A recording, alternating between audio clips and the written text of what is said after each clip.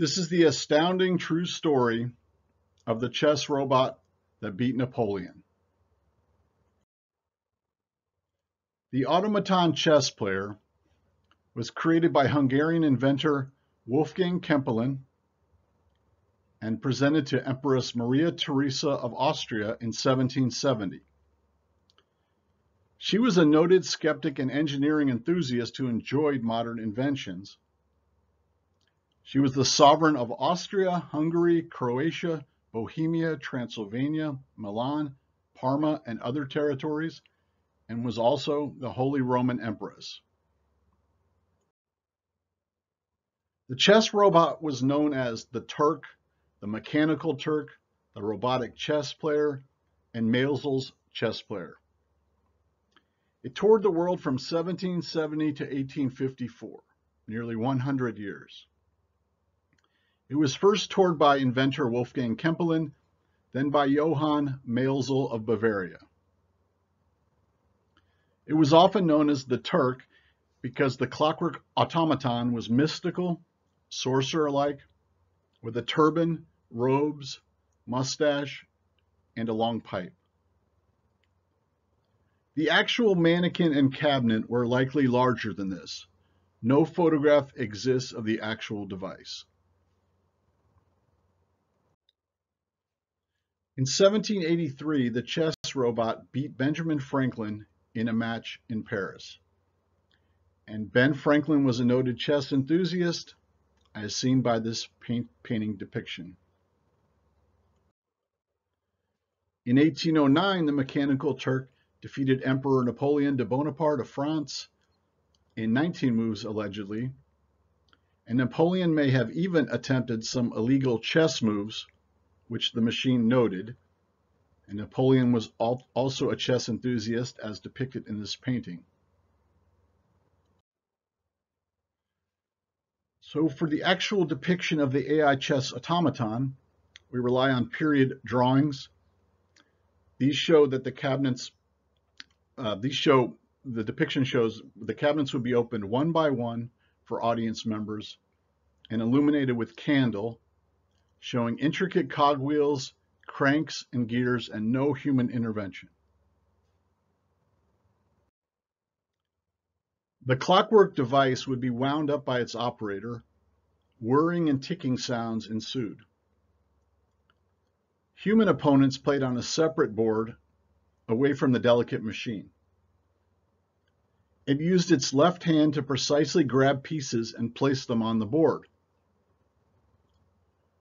The automaton could do various human-like movements, and at times it would even answer questions via a letterboard, and smoke would emit from its pipe. Later enhancements allowed for more facial expressions, and it would even say check when it placed its opponent in check.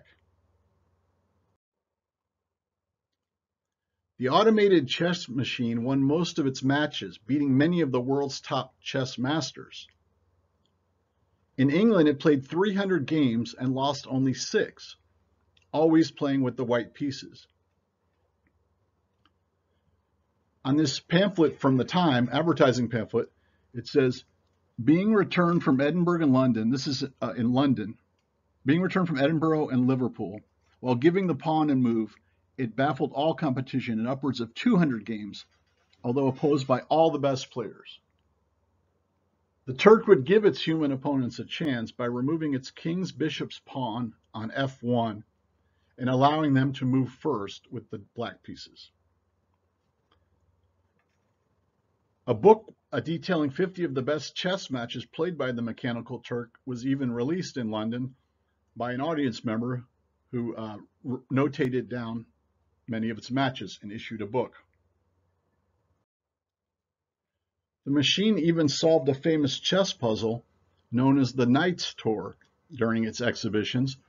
And this is sort of a mechanical exercise whereby the knight starts on one square and goes to every other square once, lands on every other square only once, and ends up back in the same square and hits all the squares on the board.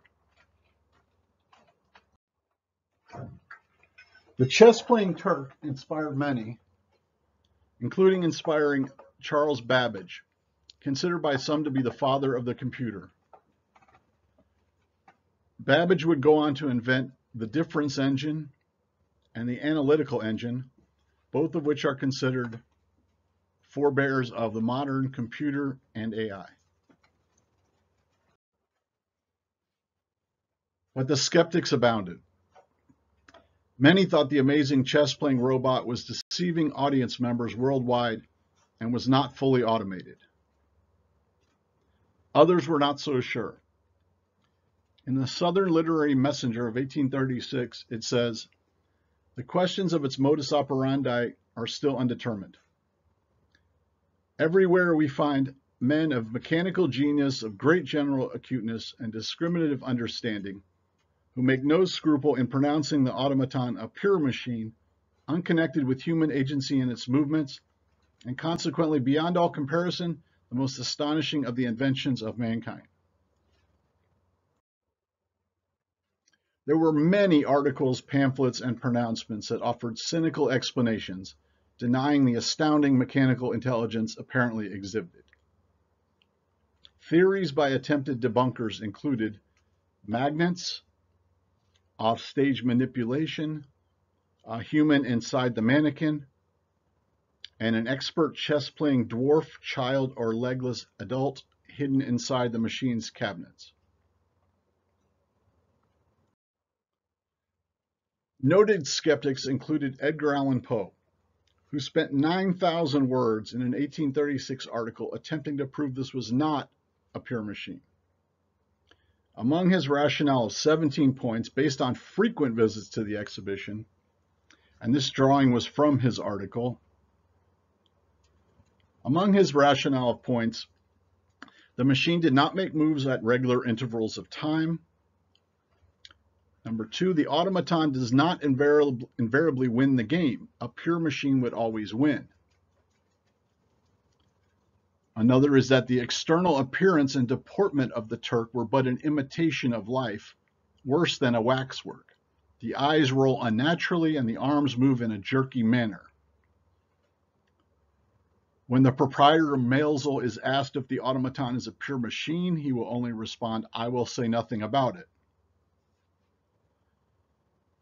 Poe noted that although he was told the figure is said to be the size of life and said by others that he noted it is far above the ordinary size.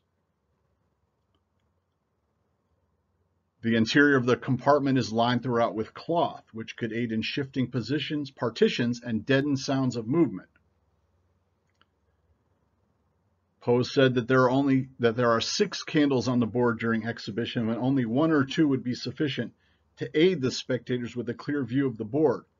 Why would a machine need so much light and candles placed in specific positions? He also noted that when Baron Kempelin exhibited the chess player in Europe, an Italian in the suite of Baron was never visible during the playing of a game of chess, and the exhibition was suspended when the Italian was ill.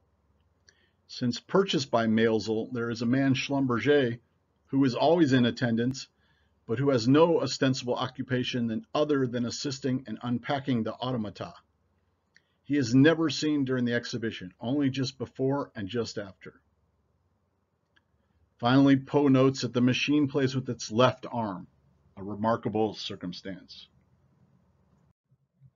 So, the full truth about the amazing AI chess bot of the 18th and 19th centuries will never truly be known. It is a mystery, lost to history. Was the first advanced AI chess bot created in the 1700s? Or was it simply an elaborate magic trick which deceived thousands around the world? Thank you for viewing.